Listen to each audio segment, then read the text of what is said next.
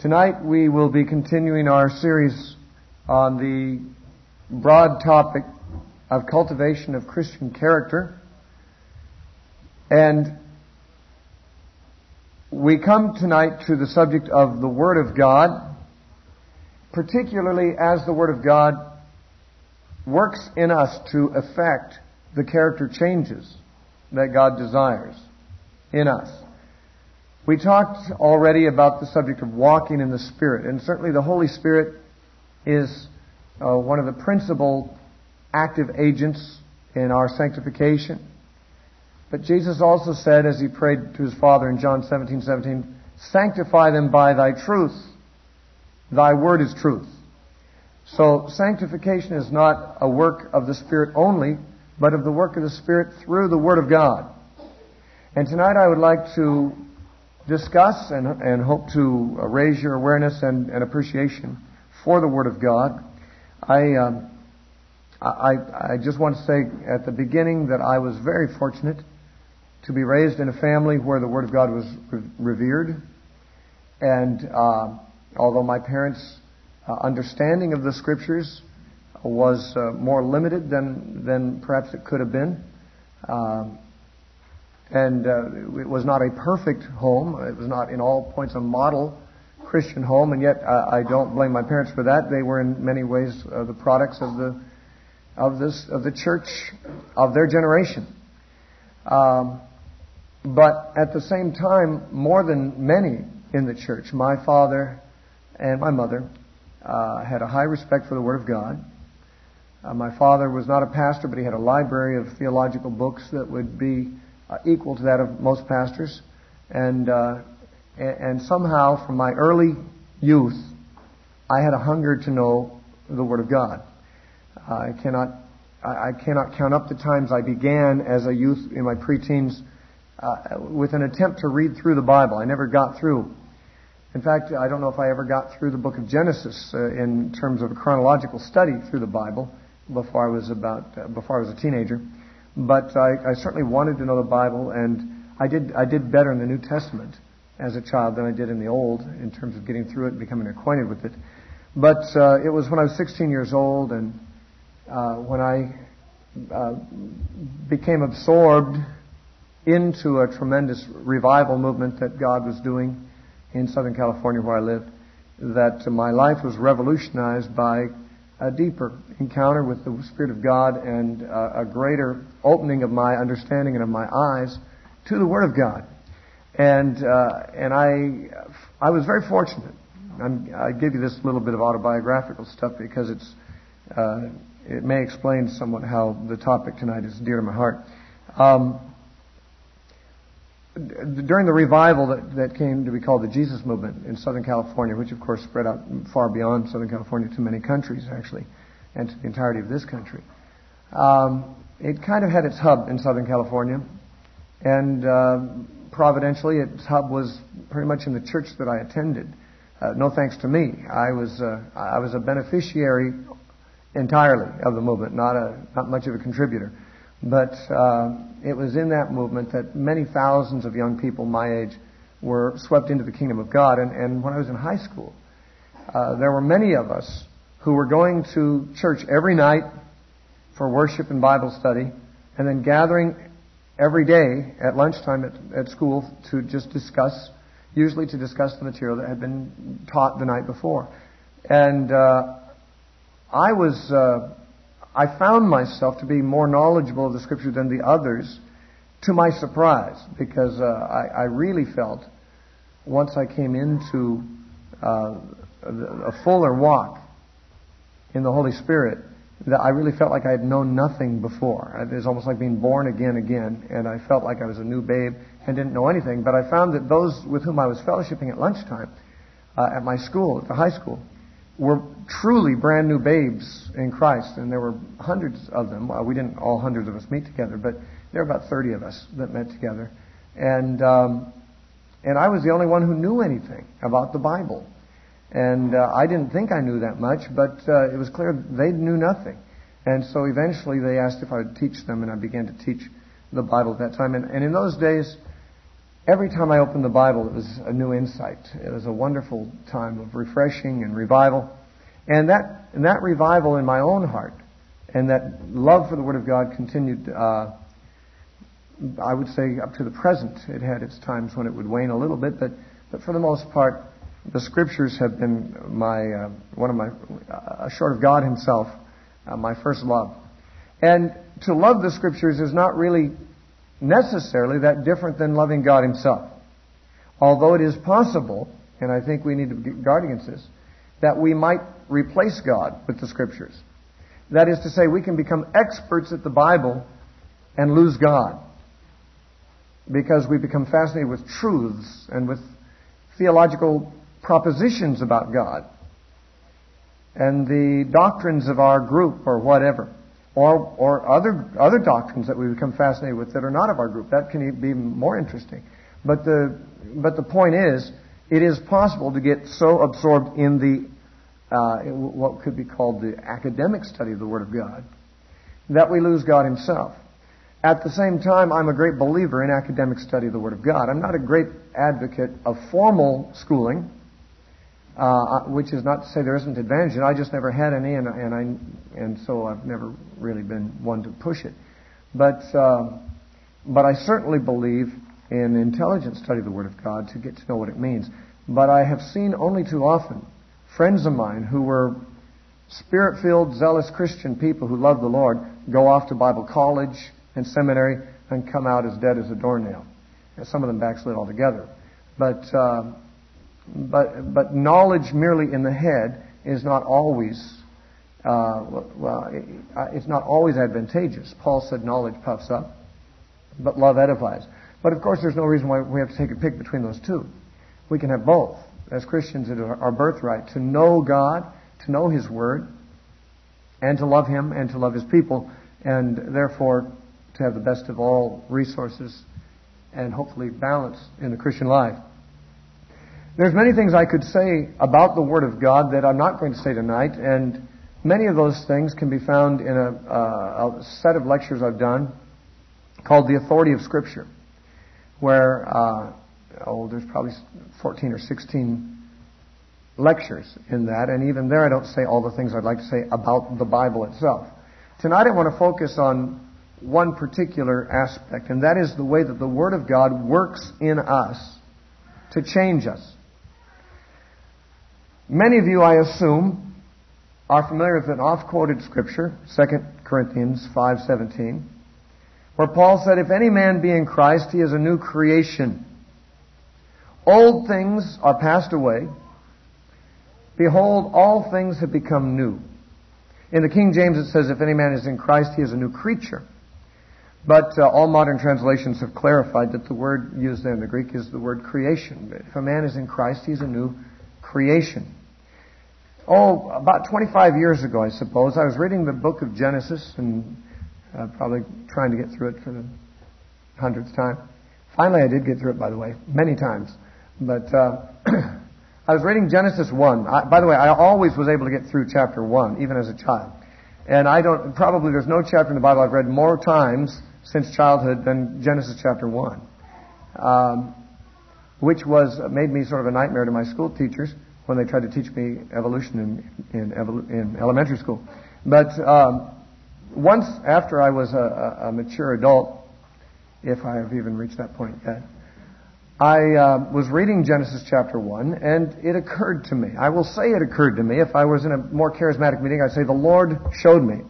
But since I don't know that all of you would be sympathetic toward charismatic terminology, I'll just say it occurred to me that there was a parallel in the days of creation in Genesis chapter 1 and the stages of growth in the Christian life. And I even began to wonder whether that was deliberate or whether that was just some kind of a fancy thing that I contrived. But when I got onto that, I began to look at it more closely. And in fact, I was able, by comparing Scripture with Scripture, to conclude that the days of creation, in fact, do appear to be a pattern of the new creation, of God's work in the believer. Now, what's interesting about that is I've been for many years a great admirer of A.W. Tozer. And after I had concluded this and taught this very thing, I was in a Greyhound bus once, going cross-country, reading this little book by A.W. Tozer, The Divine Conquest. And I came across this statement. Now, I was already teaching this. I'd never heard anyone say it. I thought it was a great, mighty revelation that no one else had ever seen. And A.W. Tozer said in The Divine Conquest, "It is hard to miss the parallel between generation as described in the Old Testament and regeneration as described in the New." That kind of humbled me because I had found it very easy to miss that for many years, but he said it's hard to miss that. So I thought, well, maybe I was more dull than I thought, and seeing it didn't make me as bright as I thought. But he went on, and very much along the same lines that I had thought myself. He said, "How, for instance, could the condition of the lost soul better be described than by the words, 'without form and void, with darkness upon the face of the deep'? And how could the strong yearnings of God's heart over the lost soul be more perfectly expressed than by saying the Spirit of God brooded upon the face of the waters? And from what source could light come to that sin-shrouded soul had God not said, 'Let there be light'? At His word the light breaks, and the lost man arises to drink of eternal life and follow the light of the world. As order and fruitfulness came next to the ancient creation, so moral order and spiritual fruit follow next in human experience. And we know that God is the same and His years do not fail. He will always act like Himself wherever He is found at work and whatever work He is doing." Now, A.W. Tozer didn't use any cross-references to support his point, but before I ever read that, I already had some. And it was very encouraging to read that in an author who I had come to respect so much. But the idea of seeing a parallel between the creation in Genesis chapter 1 and the actual experience of the Christian, the inward spiritual experience of the Christian, was justified not merely by Paul saying, "If any man be in Christ, he is a new creation," and making the assumption that the old creation was a pattern of the new creation. Assumption was not necessary. The Apostle Paul established it beyond question in 2 Corinthians chapter 4. And there Paul said in verse 6, "For it is the God who commanded the light to shine out of darkness, who has shone in our hearts to give the light of the knowledge of the glory of God in the face of Jesus Christ." Now, you may have noticed what Paul did there. Paul said, God, who originally, back in Genesis 1, called the light to shine in darkness, has done something analogous in our hearts. He has caused the light to shine in our hearts to give the knowledge of the glory of God in the face of Jesus Christ. And Paul is, of course, speaking of conversion there. He's talking about the time when we first saw the light, as it were, and when we realized that Jesus was who He said He is, and we saw the light of the world and became believers. Now, I won't go over all the parallels here, although I have taken as much as 3 hours in lectures on other occasions to go through Genesis chapter 1 and to cross-reference scriptures all over the place to demonstrate that there is a progressive growth in the believer's life that parallels those stages of creation. I don't want to do all the work for you. I'll just drop that hint and let you do your own homework and see what you can come up with. But I will say this. I believe it is more than a little significant that what God begins with in Genesis chapter 1 is a formless and void and endarkened creation. But after He has gone through 6 days, what does He have in the end? He has a man and a woman made in His own image. Now, the purpose of sanctification, the working of God in our lives, is to reproduce Jesus in us, so that when He is finished with us, He will have in you a man or a woman in His own image. He is seeking to bring us into His image, as Paul said in 2 Corinthians 3. Interesting how many of these verses come from 2 Corinthians. But 2 Corinthians 3:18, Paul said, "But we all with unveiled face, beholding as in a mirror the glory of the Lord, are changed from glory to glory into that same image." From stage to stage into that same image.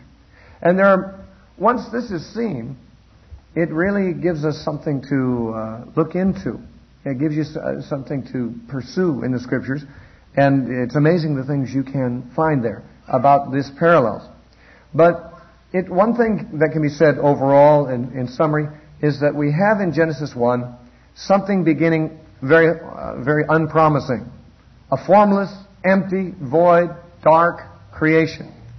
The only thing promising in the original state of it is that little statement at the end of verse 2. The Spirit of God was brooding over it. That word brooding, or some translations say hovering or moving, is the Hebrew word there is used also in Deuteronomy 32, where God compares himself to a mother eagle caring for Israel like little eaglets. And it says that I, Jehovah, brooded over you. Like an eagle broods or hovers over her young. Same word, that the Spirit brooded over this darkened creation. Before you were converted, the Holy Spirit already had designs on you. He already had a desire to see something come about. And the desire of the Spirit was fulfilled in that sixth day of the creation, when there came forth the crowning act of God's creative activity, and that is something in His own image. And the Holy Spirit, from the time before you even converted, was brooding over you and had a desire to see you come forth eventually, as you eventually will, in the image of Christ. Paul said this is predestined for those who are believers.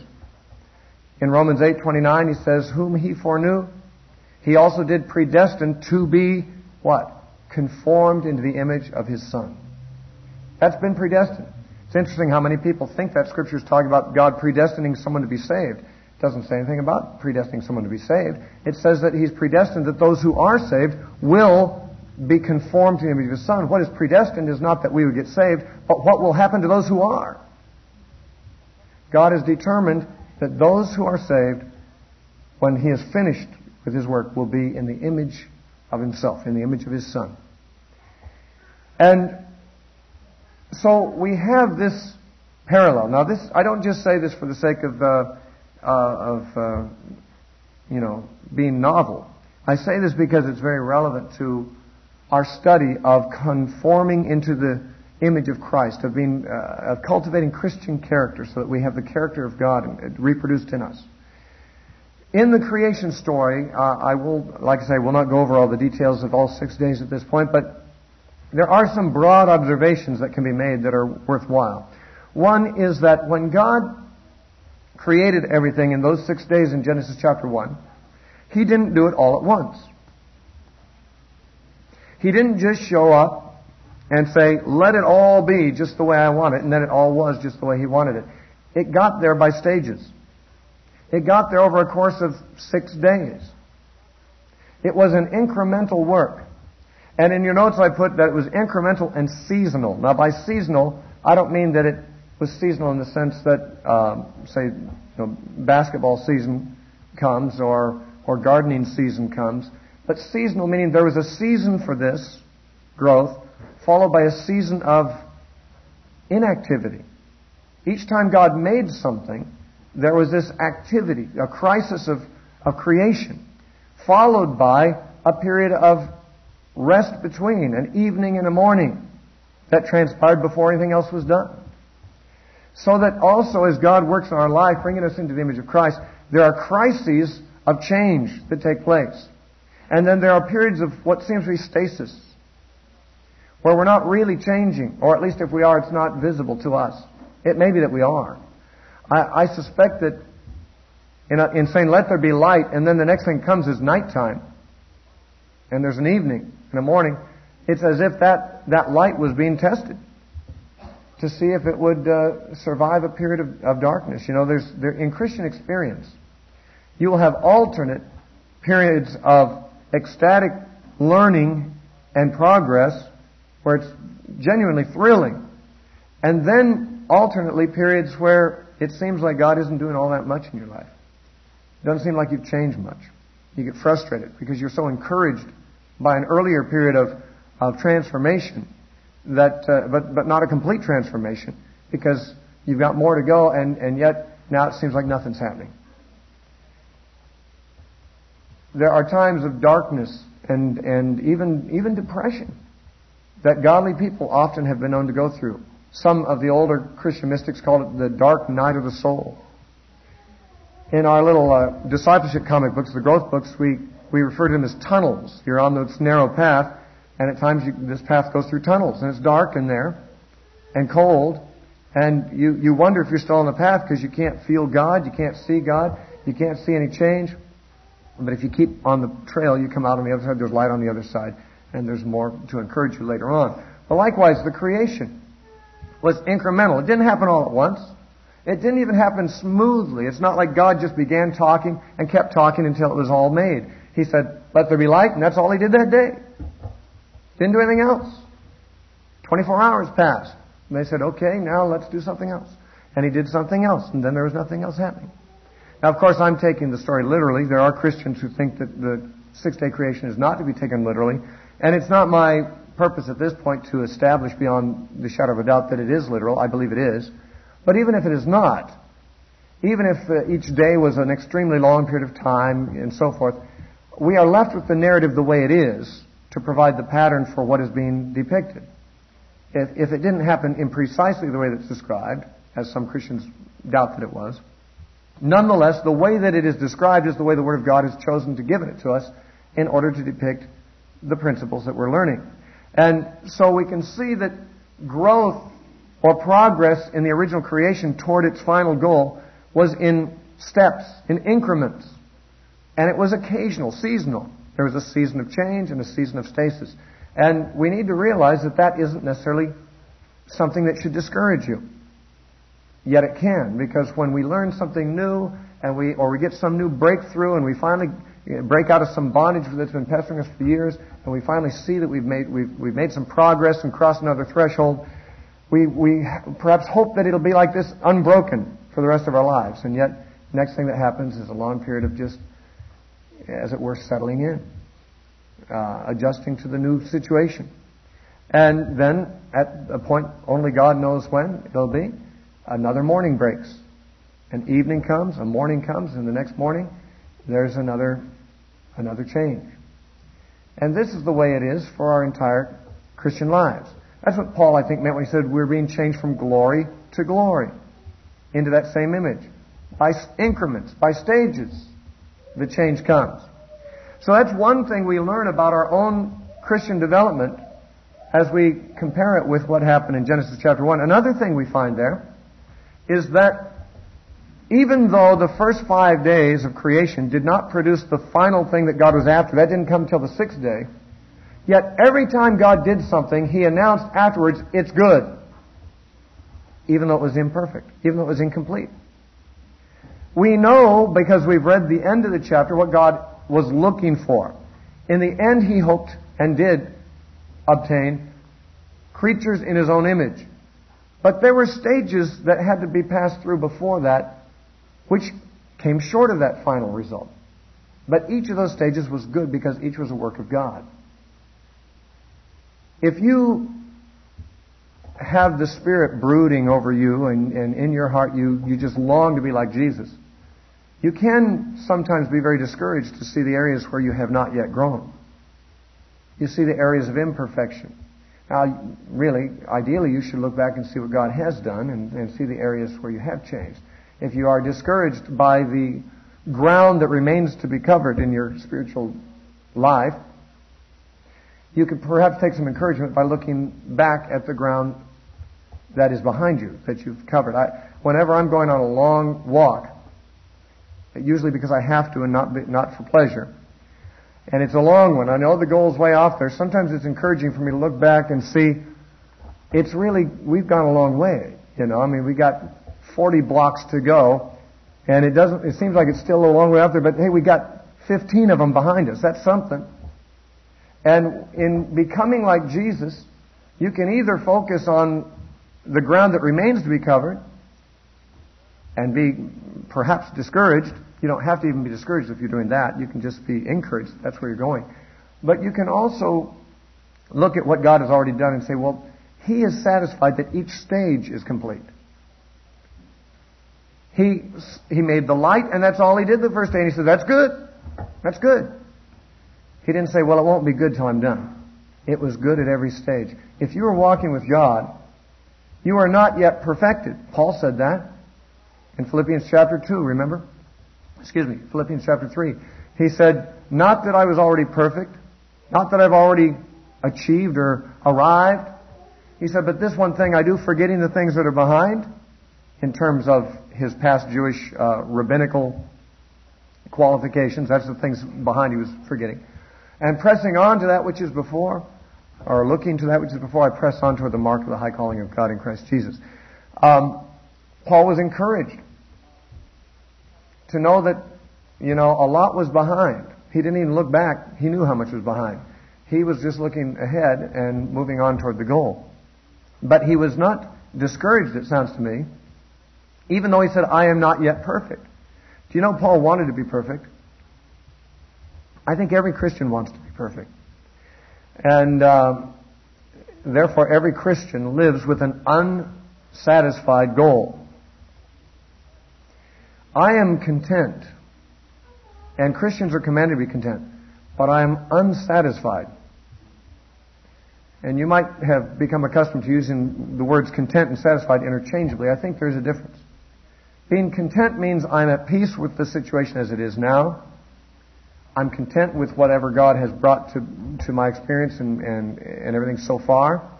But I won't be satisfied until I have, well, as it says in Psalm 17:15, I shall be satisfied when I awaken thy likeness. My satisfaction comes when I'm like Jesus. To be satisfied suggests that all of your desires have been fully sated. And yet we live this life as long as we're in this flesh with an unsatisfied goal of being perfect. And yet it's that unsatisfaction that draws us on. But we can be content with where we have come to so far, in the sense that, not that we want to camp there and stay there, but that God has brought us thus far and we're not holding back. If we're not making any more progress at the moment or haven't made more, we can be content if we know that we're not the ones holding back. We're just waiting for God to do something more. It's like, I used to, there's only one time in my life, in my adult life, where I actually held a job, a full-time job, for more than a couple months. And that was a job I held for about a year and a half. And I was working for a Christian man delivering pottery to stores, to nurseries and stuff. Stoneware pots, driving a truck for him. A little truck. But I would have to go every day to this potter's factory and pick up some pots, get a truckload of pots, and then take them around and deliver them. And many times, when I arrived at the potter's factory, they didn't have all the pots available, so I had to wait around for them to finish, for them to come out of the kiln, and I'd watch the potters work. Now, many of you have been potters. I'm sure probably more than half of you have probably done something with a wheel. I never have. I just never was in a pottery class or anything like that, never had a wheel. And so I was fascinated watching how potters work, because they take this lump of clay, this is so, I'm sure for you, many of you know this like you know your own name, but it was so fascinating. They take this lump of clay that in no way looks like a pot. It's got square corners, and it's just not, it looks like a brick. It doesn't look like a decorative pot. And this guy puts it on a wheel, and he wets it and does things with it and starts spinning it and starts kneading it with his hands, and it changes. But after a very long time, it seemed to me, although it's changed a lot, it still doesn't look any more like a pot than it did. It's still, an unformed, unfinished thing. It doesn't look like a brick anymore, but it doesn't look like a pot either. It looks like some kind of just wad, maybe of chewed up gum that somebody spit out. Only he'd have to be a giant, but it'd be a big old wad of clay. And I remember thinking at times, especially when this was new to me as I watched it, that this guy has a long way to go before this becomes a pot. If it takes, after 2, 3, 4 minutes, it doesn't look any more like a pot than when he started. It certainly doesn't look like it did at first, but he's a long way from having a pot.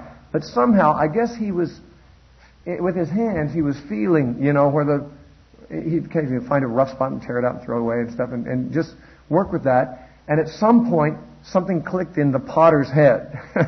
I never could tell when it was going to happen, but totally unexpected to me. I'd see him go, he'd just do something, and within a few seconds he'd shaped a pot. I mean, it was essentially finished. It had to still be painted and glazed and fired and stuff.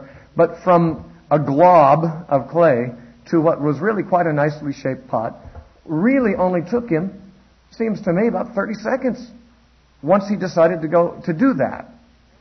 And as I watched that, like Jeremiah who went to the potter's house and he learned some things, I learned some things. I thought about that a great deal because, of course, we know that the Scripture says that God is the potter and we're the clay. And we know that God wants us to be molded. He wants us to be reshaped.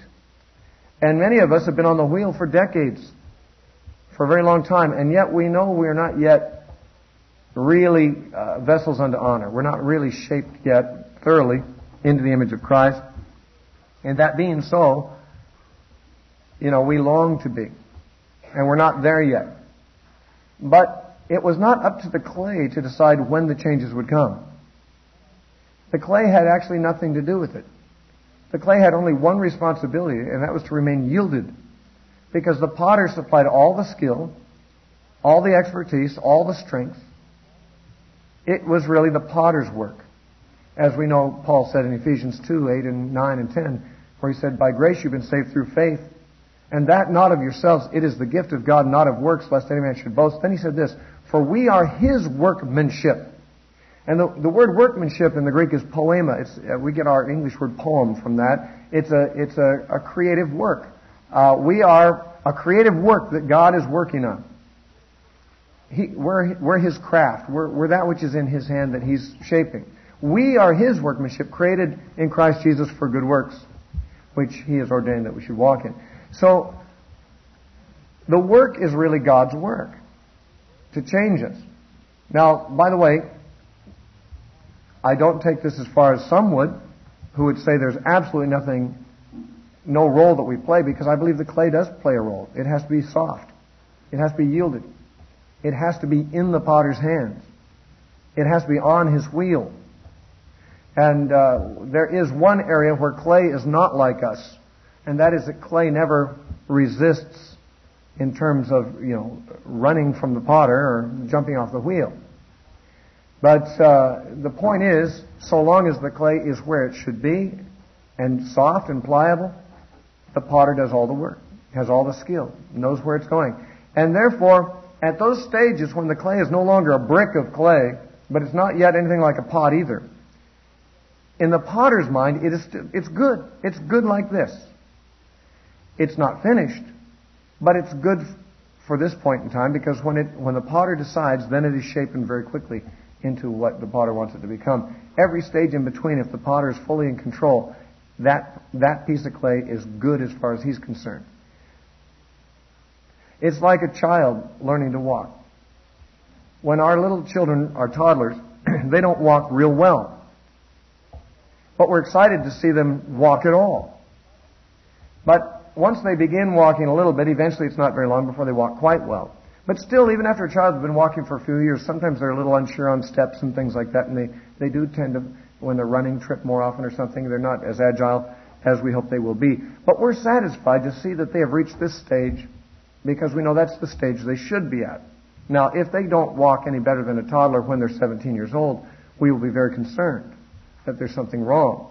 But at 2 years old, or 18 months, or 3 years old, if they walk like a child that age, we say, well, that's great, that's good.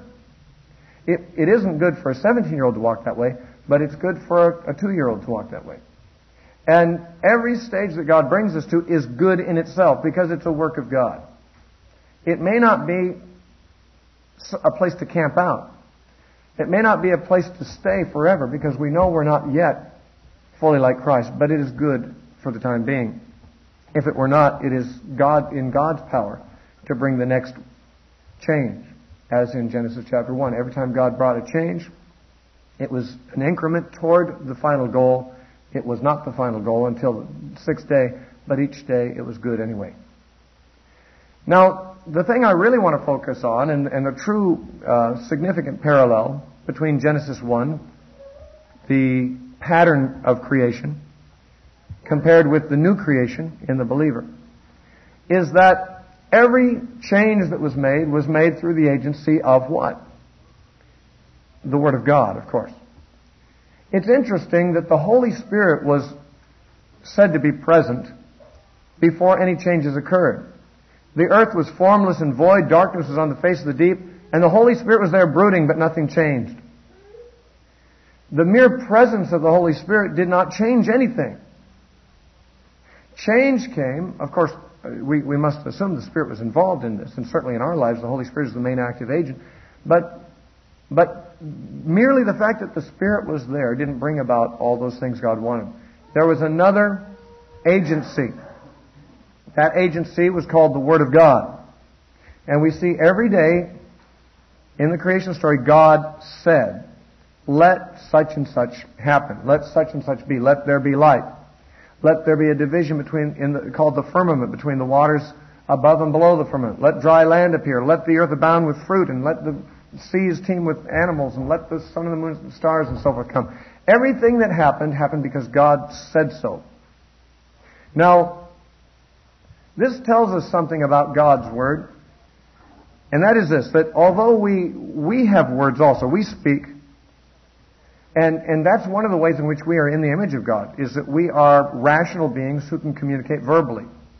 We do not know of any other creatures in the universe that can communicate rational thought verbally. I'm not denying, of course, that animals can communicate with certain sounds, certain emotions and warnings and so forth, but to communicate rational thoughts, to transmit them from generation to generation verbally, is something in man that we do not know of any other created being in the universe, except angels, of course, that can do that. But God is that way, and in the fact that we speak, that is one of the characteristics of being in the image of God that we have. But although there's an analogy to our speaking and God's speaking, there's also a disparity. It's not the same. When we speak, we convey information merely. We expose what's on our mind merely. Now when God speaks, He also does that. He conveys information. He reveals what's on His mind. But His Word has other dynamics to it that ours do not.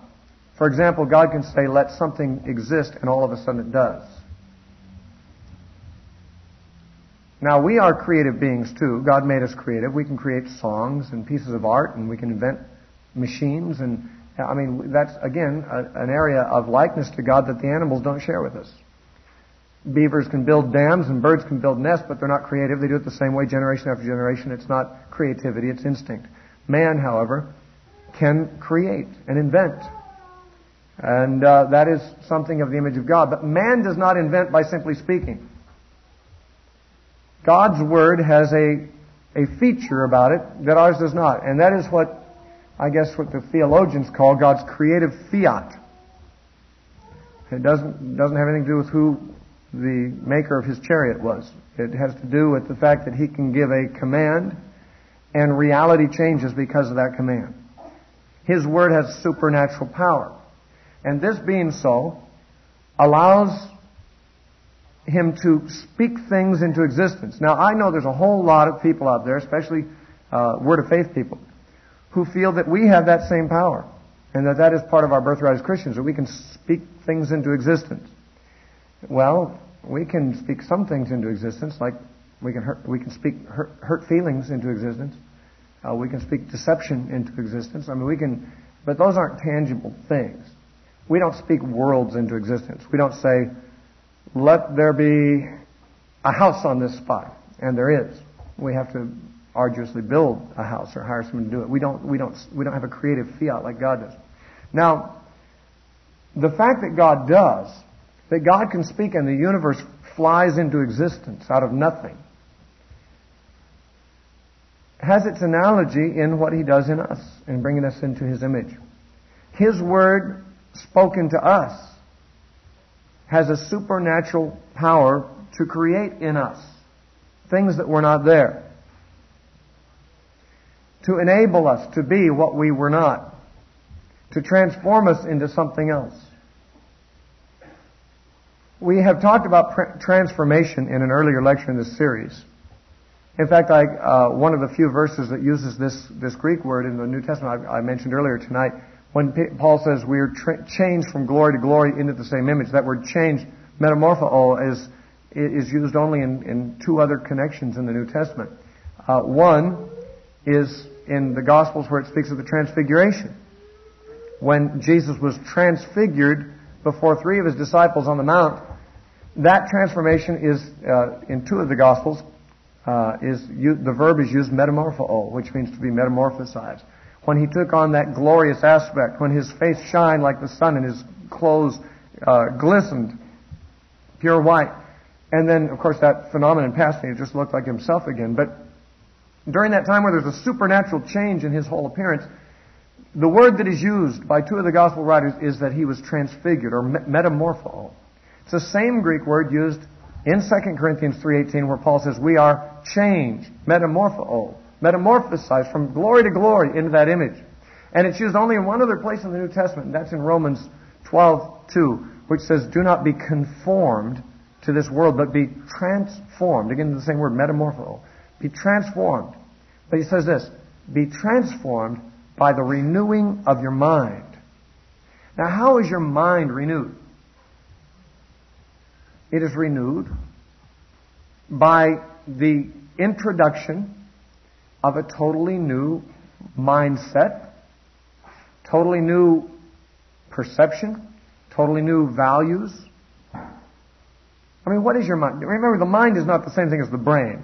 There no doubt is a connection between the physical organ called the brain and the non-physical entity we call the mind. What that connection is, I don't think scientists have ever really been able to sort out, and I don't know if they will. But the fact is, changing the mind doesn't necessarily have anything to do with what happens to the organ called your brain. Your mind is your personality. Your mind is your beliefs, your values, your perception, your opinions, who you are. That's your mind. Now, that's to be transformed. You're supposed to be metamorphosized by the renewing of your mind. And how are your perceptions and your opinions and your values and your thoughts transformed? But through the Word of God. You see, the Word of God tells us things that we could not otherwise know, because only God knows them until He tells us. And once He has told us, they become for us the foundation of a new way of looking at everything. We would have some moral sense, possibly, if we were never exposed to the Bible, but we would never be able to trust that our moral opinions were really absolutely trustworthy, since there are other people whose moral opinions are different than ours. But when we read in the Scripture, such and such is wrong, such and such is right, suddenly we have an absolute standard, and as we conform our thinking to God's thoughts on this, our thinking is transformed. Our mind is being renewed. You should assume that when you came to Christ the first time, out of the world, if you'd been a non-Christian for any period of time before you became a Christian, you should assume that when you came to Christ, everything you believed was probably wrong. Now, I say probably because unbelievers aren't wrong about everything. Some things are so self-evident that a thinking and perceptive person could figure it out without the Word of God to tell him so. But generally speaking, we must assume that if our general attitudes and all were formed before we were Christians, they were formed in the dark. And it was not until the light of the Word of God comes that lets us know what really is true, what really is right, what is pure and commendable and so forth. And as we adopt what God has said in His Word, it renews our thinking. We get a new way of thinking. Remember when God said in Isaiah 55, my thoughts are not your thoughts, my ways are not your ways. As high as the heaven is above the earth, so high. Or for as the heaven is high above the earth, so high are my thoughts above your thoughts, and my ways above your ways. My children can quote that verse better than I can. But the fact of the matter is that God indicated that man has a kind of thinking, and God has a kind of thinking, and God's way is better, far superior. In fact, that same passage and the verses preceding it are there to advocate that we exchange our way of thinking for His, because He says, let the wicked forsake his way and the unrighteous man his thoughts. And then it goes on to say, because God's thoughts and God's ways are higher than ours. Our thoughts and our ways are wicked originally, but as we become aware of God's ways and His thoughts and we adopt them as our own, we are renewed in our thinking. Our mind is renewed. And this is the arena where the change in character takes place. As we adopt what God has said as true at the expense of what we formerly thought on the same subject, we grow. And in the early creation, in Genesis chapter 1, God said, let something happen, and that something replaced what was there before. What was there before? Darkness. God said, let there be light. Now what was there? Light. It intruded in, crowded out what was there before. As God speaks to us on any subject, and if we're listening and if we read the Word of God, we'll find that He speaks on almost every subject you'd ever need to wonder about. You will find times in the rest of your life to replace what you thought on a subject with what God actually says on the subject. This yielding to the Word of God day by day, month by month, year by year, is going to be one of the principal things that determines your growth in character, your change of character. You know, I grew up under the preaching of a pastor who liked to extol the beauties of heaven and make us homesick for heaven. And one of the ways he sought to do so was to say it this way. He said, when Jesus went away, He said, I'm going to prepare a place for you. And if I go away, I will come again and receive you unto myself. And the preacher said it this way. He says, now, God made the heavens and the earth in 6 days. And it was a beautiful paradise that He made in 6 days. And yet Jesus has been gone preparing a place for us for the past 2,000 years and He hasn't come back yet. Just imagine how far superior the new heavens, the new earth, how far superior the new creation is to the old, if God made the old in 6 days merely and it's taken 2,000 years so far that He's been working on heaven. Keith Green also incorporated that idea into one of his songs. However, I don't think, it's a great preaching illustration, but I don't think that's quite understanding correctly what's going on. You see, the new creation isn't somewhere away beyond the blue. If anyone is in Christ, he is a new creation. The creation is in here. The creation is the body of Christ, the new creation. And it's true, Jesus has been working 2,000 years on this new creation. Why is it that it has taken 2,000 years when it only took 6 days to make the heavens and the earth? Anyone got any theories about that? Well, I'll tell you in case you're shy about saying so. In the original creation, the pattern creation, God spoke and nothing was there to resist. He said it and it was so. He commanded it and stood fast. But when He speaks to us, He finds at times a resistance. And this takes a little longer. Unless He's just going to bulldoze us on down and say, listen, it's going to be with you like it was those 6 days. I'm tired of waiting for you. God, remember, He's very patient. A day is like 1,000 years, and 1,000 years like a day to Him. So it really doesn't seem like a very long time to Him, probably, that He's been waiting.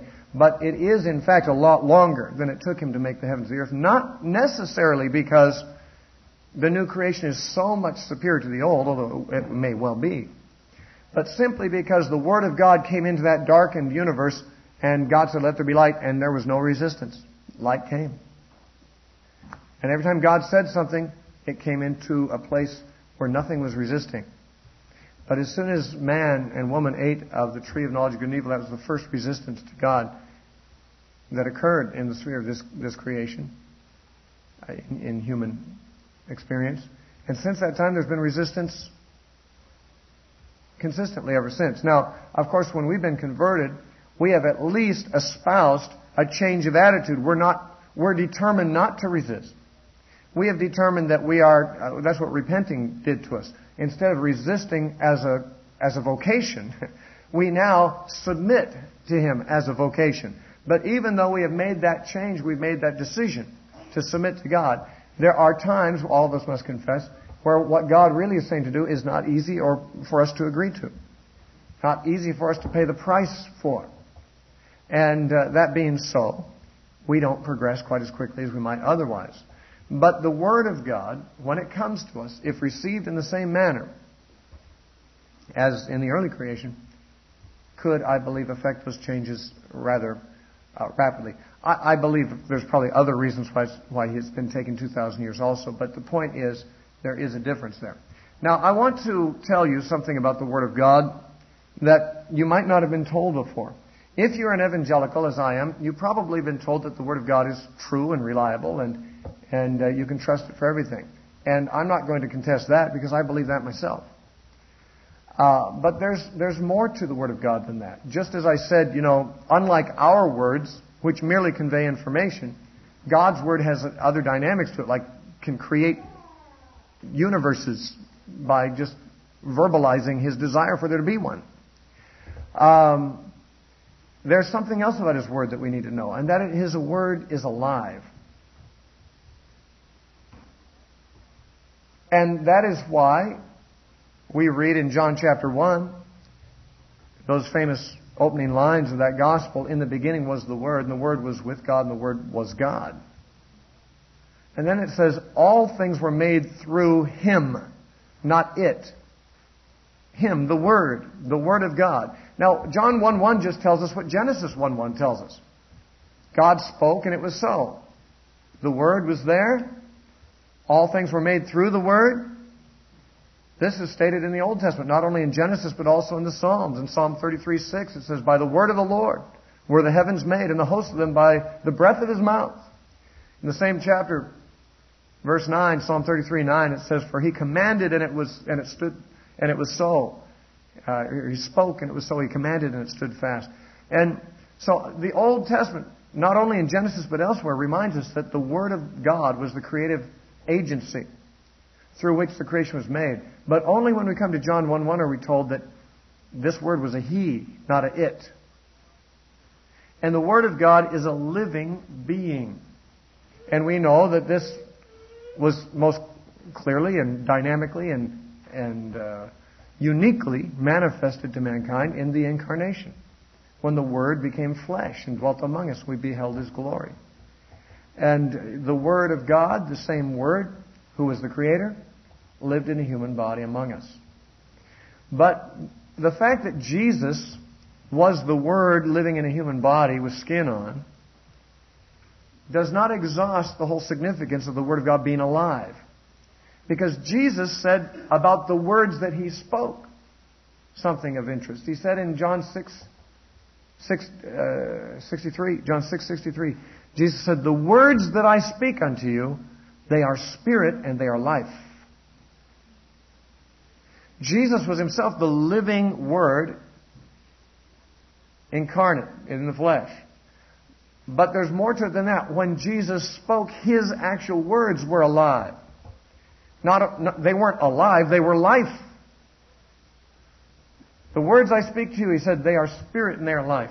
In 1 Peter chapter 1 and verse 23, Peter said that we have been born again, not with corruptible seed, but with incorruptible seed by the Word of God, which is alive and abides forever.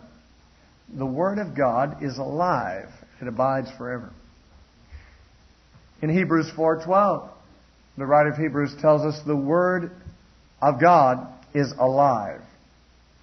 The King James says quick, but that's just an old English word for alive. The Word of God is alive and powerful and sharper than any two-edged sword. The Word of God is not just sounds.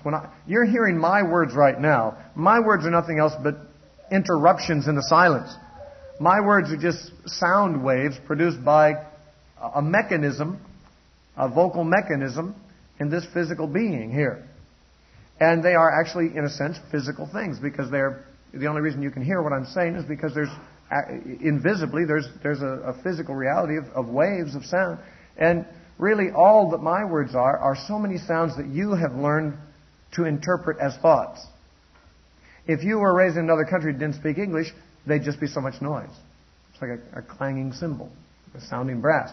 It wouldn't convey information because you would not have learned to associate those sounds with certain ideas. But we have learned to associate certain sounds with certain ideas, and that's all. All my words are so many sounds. But when God speaks, it's not just sounds. In fact, sometimes He speaks without a sound. He's spoken to me many times without any interruption in the silence of the room I was in. But when He speaks spirit and life. The Word of God is alive, a living entity. Most uniquely and dramatically revealed to us in the person of Jesus, but continuously active in our lives in ways that are very important for us to appreciate and to cultivate. This livingness, this quality of being alive of the Word of God is often in Scripture compared with a seed. In fact, a moment ago I quoted 1 Peter 1:23. You were born again not with corruptible seed, but with incorruptible seed, the Word of God that lives and abides forever. You know the parable of the sower. Jesus said a sower went out to sow and he threw seed everywhere. And some of the seed fell on ground of one type, some on another type, and so forth. And each different kind of ground produced a different product as the seed was received in a different way or met with different conditions in the soil. But the seed, he said, is the Word of God. In Luke 8, verse 11 and following, Jesus said the seed is the Word of God, as he explained this parable, and he described how each of these conditions of soil represented conditions of human heart when the Word of God is presented to them. The heart can receive the Word one way or another way, sometimes fruitfully, sometimes not fruitfully. But the point is that the seed is a good seed in any case. It is possible for you to hear the Word of God and not have the change effected that God would prefer. Now, you say, well, I thought the Bible says His Word will not return void, and it'll accomplish that whereto He sent it. It does in its own way, but it may not be His first choice. His Word, He always sends out His Word in order that we may obey it. We don't always obey it, and in that sense it doesn't accomplish in every case what He'd like. But it will not accomplish nothing. If we don't obey it, it'll accomplish a change in us. That change will be hardening. Hardening against God. When you hear the Word of God, you either receive it profitably or you become hardened against it like harder soil. And it always accomplishes something. But the important thing is that a seed is a mysterious and wonderful thing. It's a little genetic capsule of life. It's kind of alive, I guess. It has to die first, Jesus said, before it really produces anything. But it's obviously a living thing. At least it comes from a living thing, and it has in it the power to reproduce the living thing it came from. The Word of God is a living thing. It comes from God and has the power to reproduce God's own life in the right kind of soil. And Peter talks about that in 2 Peter chapter 1, verse 4. He says that we have become partakers of the divine nature through the promises of God, he says. Unto us are given great and precious promises, that through these we may become partakers of the divine nature. 2 Peter 1, verses 3 and 4. So that the Word of God, like a living seed, carries with it the life of its originator, God Himself, in order to reproduce that life in the right soil, which is what Jesus taught frequently. Many of His parables were about seeds and soil, and many of the statements of the New Testament and Old encourage us to look at this as a metaphor of what the Word of God is. It says in Proverbs 12:12, the root of the righteous yields fruit. Now, the righteous person in Proverbs is the man who lives a righteous life. That's kind of what we're looking at as our aim in developing Christian character, is to be righteous. To be people who do what God wants us to do instead of doing what He doesn't want us to do. To be right in the sight of God. Of course, we are righteous by faith. It's imputed to us. We know this. But it's not enough. I mean, it is for salvation, but it's not for satisfaction. You can be saved merely with imputed righteousness, but you cannot be satisfied without imparted righteousness. Because God has put a longing in you to be like Jesus. You say, not in me. Then I'd say, I wonder about your conversion. Because I don't know that I've ever met anyone who had a convincing testimony of being saved who didn't want to be like Jesus. Want to be more like Him. I think that's one of the things that shows that conversion has occurred. A desire to be like Jesus. It may not be as strong a desire as it should be in some cases. There could be thorns and thistles in that ground. What were those? What choked out the seed in the case of thorns and thistles? Well, different Gospels and different translations render it differently. But in Matthew's Gospel, it says, the cares of this world and the deceitfulness of riches choke out the seed. Well, if you got the cares of this world and the deceitfulness of riches exercising a prominent role in your heart, there's a very good possibility that your desire to be like Jesus is somewhat choked. But it can't be non-existent, I think, if you've really been born again. You do want to be like Jesus, and that seed of His Word has within it the reproductive potential to impart and to reproduce the life of Jesus in you, in your spirit, in your heart, if it is properly cultivated. Now, when the proverb says the root of the righteous brings forth fruit, it's interesting to note that the fruit of the righteous life is righteous behavior. But what is the root? You see, when you see somebody who's godly, and convincingly and consistently godly, someone that you might say, well, I wish I could be as godly as that person. You are seeing the fruit in their life. You're seeing fruit of God's work. But what the proverb is telling us, if you see fruit, it's because of what's in the root. It's the root of the righteous that produces this fruit. It's what's in the root. And the root grows from this seed. And if you see someone who is consistently, or more consistently than you, living a godly and righteous life, it's likely that the difference is not simply there above ground. There's probably something different in their heart. There's a root there that is yielding this fruit.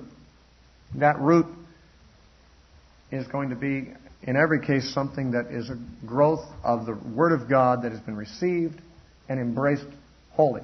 Now, all Christians have received the Word of God, but not all Christians embrace it adamantly and with great zeal. When you read Psalm 119, the longest chapter in the Bible, 170-something verses, if you read that, you'll notice something if you're paying attention, and that is that whoever wrote that psalm sure was obsessed with the Word of God. Because although it's got more verses in it than any chapter in the Bible otherwise, there's only 2 or 3 verses in the whole chapter that don't say something about God's Word. Different synonyms are used. It says your laws or your statutes or your testimonies or your Word. But almost every verse in Psalm 119 is devoted to praising and extolling the virtues of the Word of God. Oh, how I love thy law, it says. It is my meditation day and night. I have more understanding than the ancients because your Word is my meditation. And so on and so on. Your Word is a lamp unto my feet and a light unto my path. Wherewithal shall a young man change his way? By giving heed thereto according to your Word. Every verse, almost, with the exception of 2 or 3 in that long chapter, is praising the Word of God. Now, you may have noticed in that chapter, it's an acrostic psalm. It goes through the 22 letters of the Hebrew alphabet, and they're actually presented at the heads of each of 8 verses. There's 8 verses after each letter in the Hebrew alphabet in that psalm. And in the Hebrew Bible, each of those 8 verses begin with that letter that heads the group. So really you have 8 verses beginning with each of the 22 letters of the Hebrew alphabet, and it is thought that this may have been a teaching device for Hebrew children to teach them the alphabet. That as they learn the alphabet, so they might have samples of how the letter is used, they memorize these verses. So every time they learn a letter of the alphabet, they memorize 8 verses. Now, imagine how that method of education is calculated to instill in children a reverence for the Word of God. Every time they learned a letter of the alphabet, they learned 8 verses that told them how wonderful and how much to be loved and praised and sought is the Word of God. And there is a great love for the Word of God exhibited in many of those places. David said of the Word of God, in Psalm 19, he said, more to be desired are they. He means the statutes, laws, ordinances of God, the Word of God. He says, more to be desired are they than gold. Yea, than much fine gold, and sweeter also than honey in the honeycomb. Job said, I have esteemed the words of his mouth more than my necessary food. Jeremiah said, thy words were found, and I did eat them.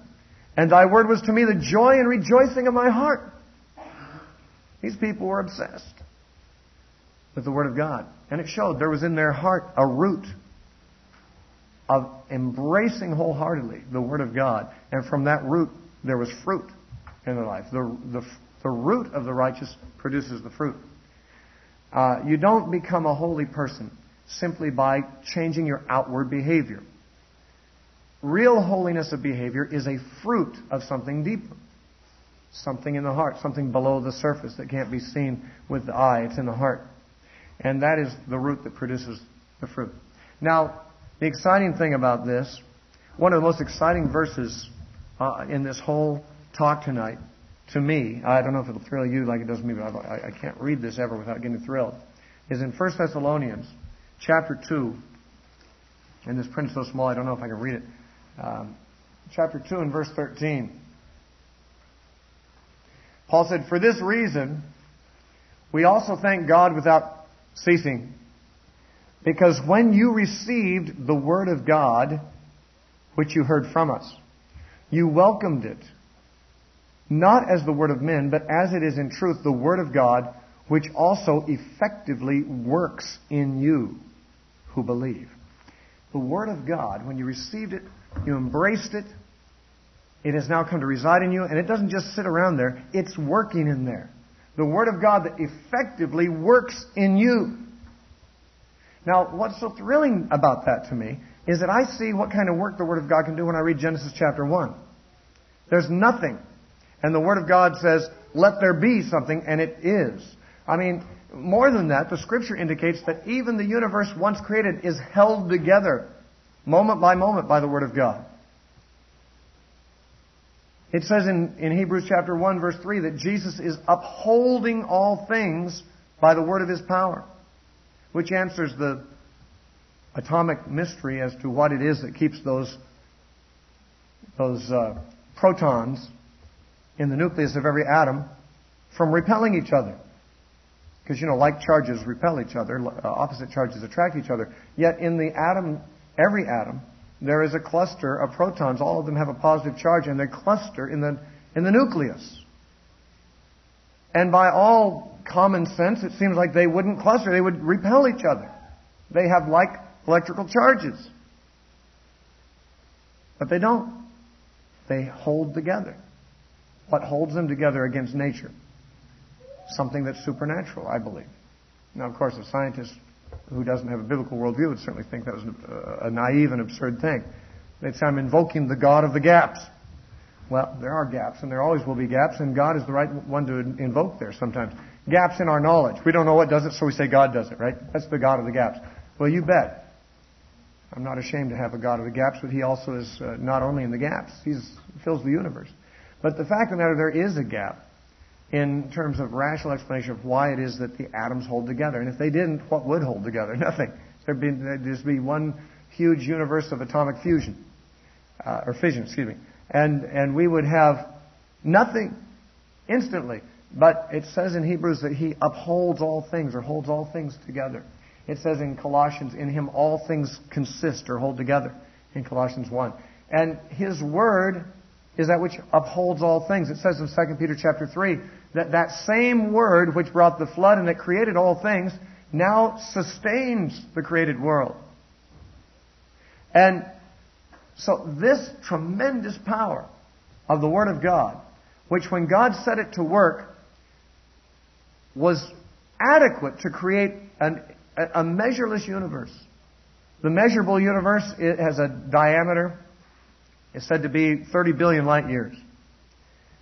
30 billion light years is about as far as we can see, I guess, or can calculate that we can see, or estimate that we can see. But, a light year is a very, very long distance itself. It's not a measurement of time, but of space. A light year is how far light travels in a year, and it travels at 186,000 miles a second. And therefore it travels a very large distance in a year. How far? A light year. How else can you say it? And the universe is 30 billion light years across. And all that happened by God just saying so.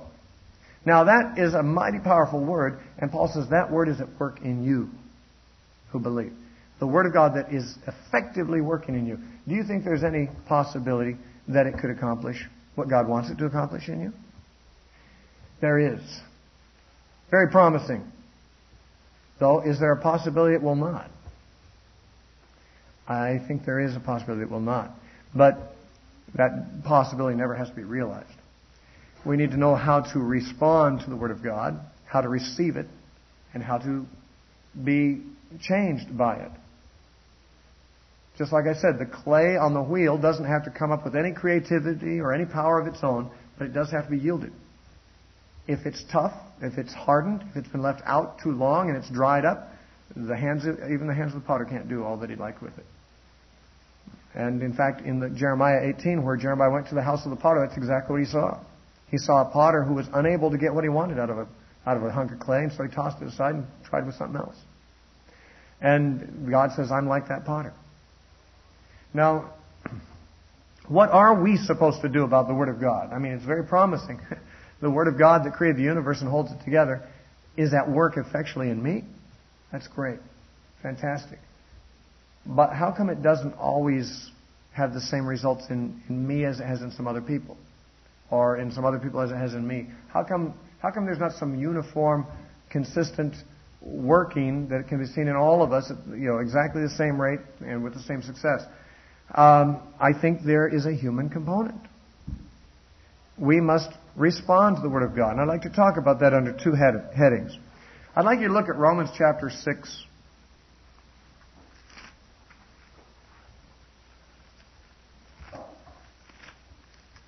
In Romans chapter 6, I hate to take a verse out of context, especially such a rich context as this, but I don't have time to discuss the whole chapter. I just want to grab a thought. Verse 17, Paul said, "But God be thanked, that though you were slaves of sin, yet you obeyed from the heart that form of doctrine to which you were delivered." Now notice he says, you were slaves to sin. Isn't that the condition we're trying to get out of? I mean, if our character is to be shaped so that we live holy lives and righteous lives, doesn't that involve that we have to get out of bondage? Does that mean that the patterns and bondages of sin in our lives, we've got to get free of that? Well, Paul said to his readers, you were once slaves of sin, but something's changed. Really? What happened? Well, at this point, he only tells what they did. He says, you obeyed from the heart that form of doctrine. Now, when you hear the word doctrine, perhaps you think, like I used to, of merely theological things. The doctrine of the Trinity. The doctrine of justification by faith. The doctrine of the deity of Jesus. The doctrine of end times. The doctrine of this and the doctrine of that. That is doctrine, but that's not all there is in doctrine, and it's very mistaken to think that that's what is usually meant in the Bible when doctrine is spoken of. The word doctrine just is a fancier word for what we'd normally call teaching. The word doctrine is equivalent with the word teaching. So Paul says, you have obeyed from the heart that form of teaching. Now obviously he's thinking about teaching that can be obeyed. Because it says you've obeyed that form of teaching. The Bible has two kinds of material in it. It has statements of truth, and it's got imperatives, commands and exhortations and so forth. There are two reactions. When God tells us that something is true, what should we do with it? Believe it. That's all you can do with it. God says this is so, okay, I believe it. That settles it, fine. But when He gives an imperative, what am I supposed to do about that? Just believe the imperative? No, I'm supposed to obey it. You have in the Bible statements of fact about God and about the unseen world and so forth and about all kinds of things, which our response is to believe those facts, those truths that God says. But we also have in the Bible imperatives, commands, exhortations, and our response to those is to obey them. Now, it's clear when Paul says you have obeyed from the heart that form of teaching, the teaching he has in mind is practical, imperative type teaching.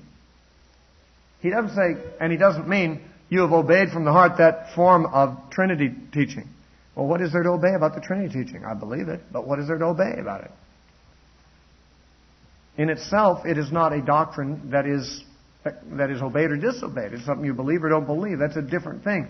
But to show you how Paul uses doctrine more frequently, it seems to me, turn briefly over to Titus chapter 2, verse 1. And the following verses, real quickly, I'm not going to expound these verses, I just want to illustrate something. Titus 2:1, Paul says, "But as for you, speak the things which are proper for sound doctrine." the Trinity, the deity of Christ, justification by faith, end times. No. Here's what he calls sound doctrine. Verse 2. That older men should be sober, reverent, temperate, sound in faith, in love, and patience. The older women likewise, that they be reverent in behavior, not slanderers, not given to much wine, teachers of good things, that they admonish the young women to love their husbands, love their children, be discreet, keepers of home. This is doctrine. This is what Paul calls sound doctrine, telling people to be sober, telling people to love their husbands, to love their children, telling the older women to teach this is what Paul calls sound doctrine. It's not theological affirmations. It's lifestyle teaching. It's teaching about how to live. That's what Paul's calling sound doctrine. Now, when he says to the Romans, you were slaves to sin, but thank God you have obeyed from the heart that form of doctrine, that form of teaching to which you were delivered. I'd like to focus just for a moment on the phrase, that form of teaching. The word form there is a word used frequently in the Scripture, but translated differently. It's tupos in the Greek. It is the word from which we get the English word type. When you read in Christians or hear Christians talk about this is a type of that, Adam was a type of Christ, or Isaac was a type of Christ, and Rebecca was a type of the church, and so forth. The word type there is being used in the sense that the Bible uses the word tupos. It's the Greek equivalent of type. And it literally means a mold or a pattern.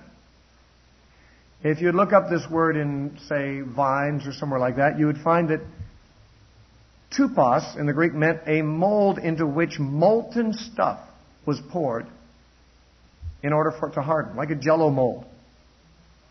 With a Jell-O mold, you pour liquid Jell-O in, and after a while you can take off the mold and it holds its shape. Or those who are that's a good domestic illustration for the women. For the men, if you're pouring a slab of concrete, you build a frame out of 2x4s, right? You hammer it together, but not too tight, because it's only temporary.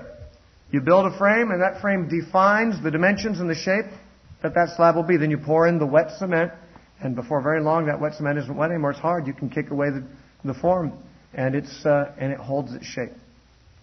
That is what the word tupos refers to. A mold or a pattern like that. Now, Paul says, you were slaves of sin, but you have gotten out of that by doing this, obeying from the heart that form, that mold of teaching to which you were delivered. The wet cement is delivered to a mold. Eventually that cement holds the shape with or without the mold. But at first it doesn't. At first it needs that mold to define its shape and its size and what it's going to look like. The practical teaching of Scripture, do this, do that. The commands and expectations of Scripture, they create a mold or a frame of what Christian character is going to look like. And how does it work? Well, I obey from the heart that teaching. God says, do such and such, and I really would rather do something else, but I'm a Christian now, and I'll obey what God says. So I begin to build a habit of obedience to what God has taught. At first, it may be somewhat merely outward. But as I do it, and God then pours the grace into that mold of obedience, eventually my character takes that shape. And the mold is not needed anymore. It's like in the Old Testament, God had to control life strictly with the outward mold of the law, an external framework of the law. But now He writes the law in our inward parts. The law is still for the lawless. Paul said that to Timothy. Paul said the law is not for a righteous man, but for a lawless man. Well, in some areas, Christians are still lawless. Although God has written His law in our hearts, we're not perfect yet. And there are still areas of our life where we would, if left to ourselves and doing it our own way, would be disobedient to God. We do something different than what God wants us to do. We exhibit that all the time in our lives.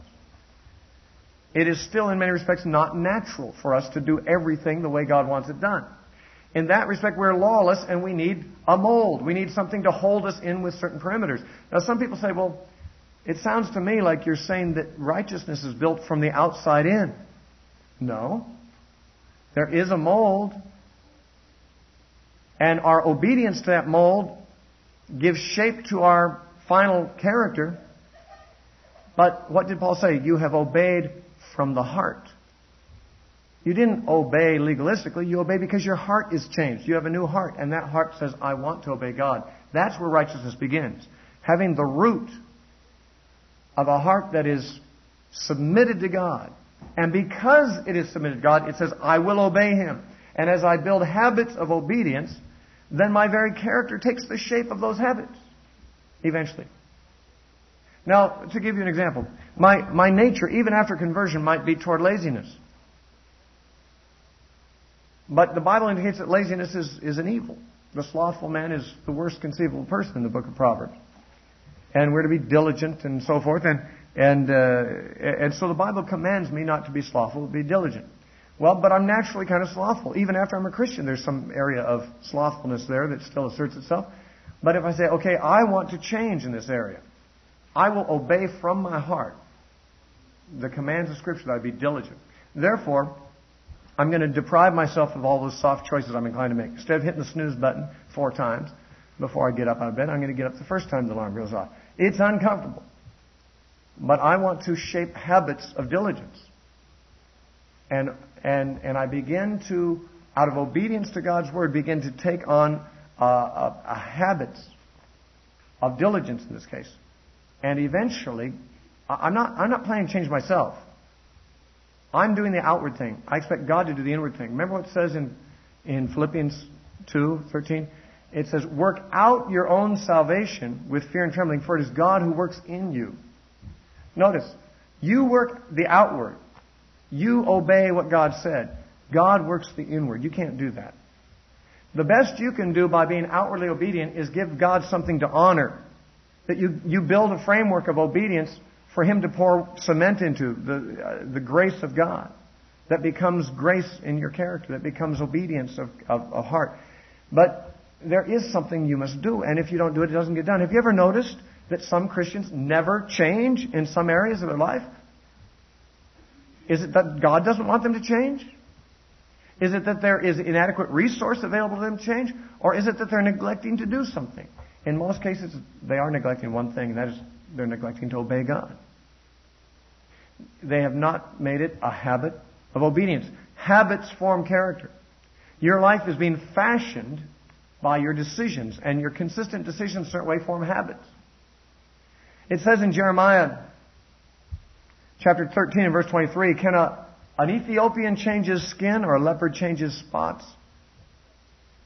If so, then perhaps you can learn to do righteousness who are accustomed to doing evil. Notice, you've got habits. You're accustomed to doing the wrong thing. And in those days before the grace of God was given, before the Holy Spirit was given to effect these changes, they couldn't change. Their habits they were set in cement. They couldn't change their behavior consistently any more than a leopard could change his spots. But habits do form character. But the Word of God can transform character. But it does so by forming a new habit, a habit of obeying what God said. Now, some people have said, well, isn't that kind of being hypocritical? If you really are a lazy person, but you outwardly act diligent, I mean, isn't that kind of what the Pharisees did? Weren't they hypocrites? Weren't they outwardly like whitewashed tombs, but full of dead men's bones? There's a difference. Hypocrisy is when a person is content to be unrighteous, but wants everyone else to think they're righteous. I'm not advocating that. I'm not advocating that you pretend to be something you're not. I'm advocating that you, because you do desire to be righteous, you cooperate with God and set patterns in your life of obedience to Him for Him to honor by bringing about the necessary change. You work it out. He works in you. He does the inward working. His Word is working in you. And you are working the outward. God's Word will never force you to obey. God's Word commands you to obey, but you are the one who decides to obey or not. If you begin to obey the Word of God as a consistent pattern, you'd be amazed.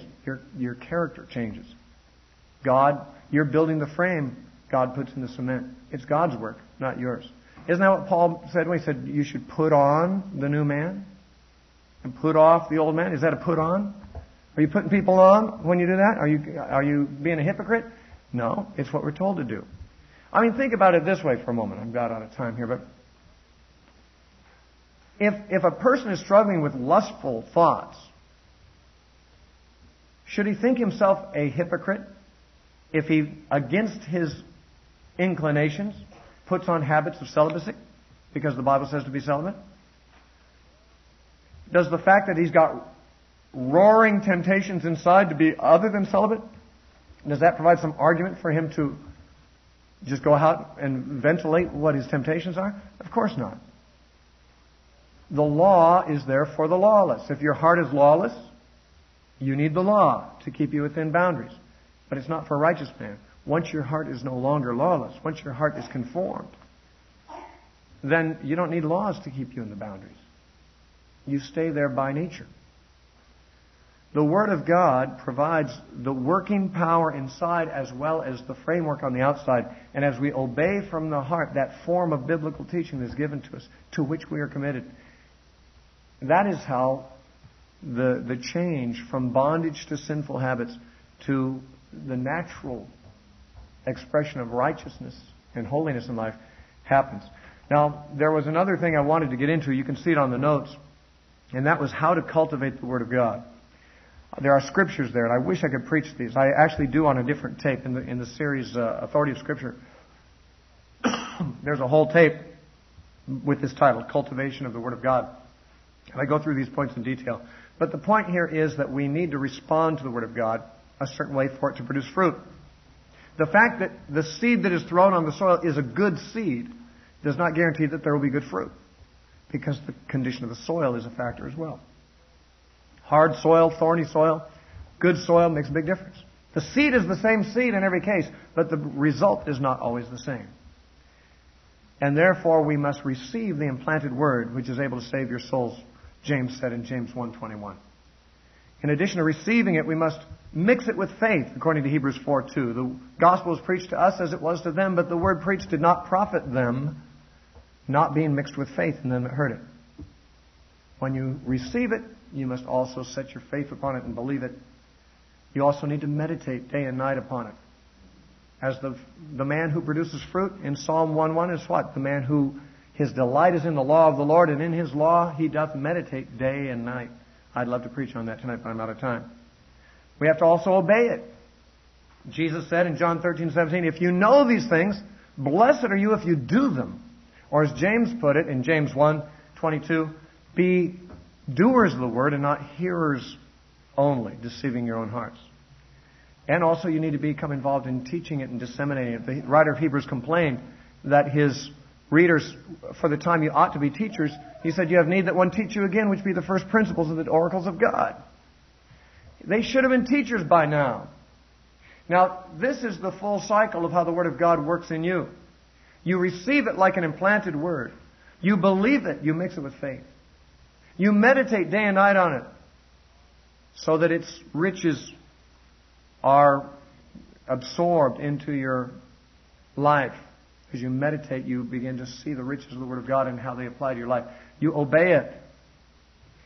And then, of course, the last step is to become one who plants it in others, who sows the seed so that the cycle goes on. But once you've come to that point, once you've done these things, then the work of the seed grows in you. If your heart is good soil, and you receive it and water it with faith and meditation and obey it and teach others, then you will find that the Word of God is a powerful and living Word. The words are spirit in their life. And they are the same Word that created the universe. And they can create, the words of God can create a new creation in the image of God in those who receive it in this manner. Well, I'm going to have to stop there.